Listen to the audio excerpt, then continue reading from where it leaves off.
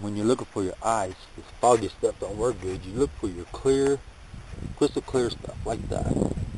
It's clear. I'll break some off and show you. This is the piece I got out I'm going to work with. You gotta make sure it's clear, like this. John's Creek, at least about 4 inches thick. I'm going to carve it. Give me several ways to make a magnifying glass out of it, but the deal of it is it's got to be transparent pretty good, like, you know, you pretty much see through it pretty good and find a clear spot when you carve, making a magnifying glass by rubbing it with your hands.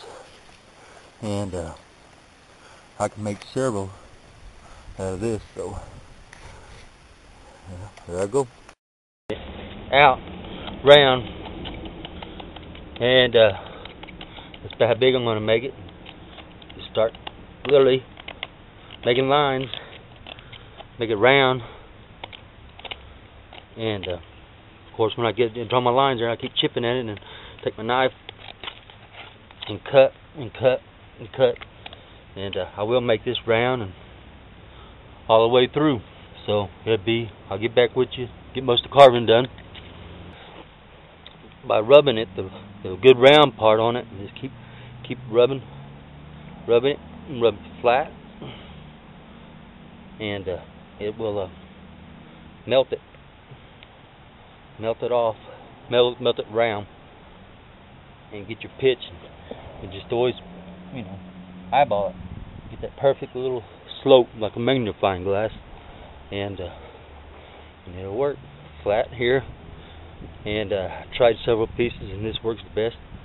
Just with this cold blast, it really got thick. It's thicker than this, but that's what I got. And it works. It works really good. Fire by ice. And this is ice. And this is my fire. And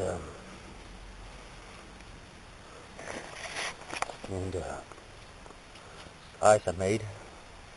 It is a solid chunk of ice carved out of the creek, and made fire, as you've seen there. We're still smoking. In a minute you'll see my hand rub, and you'll see the water come down. Okay. This is my ice, this is my fire. All I got to do is blow on it to go, and it's still going. But that's fire by ice.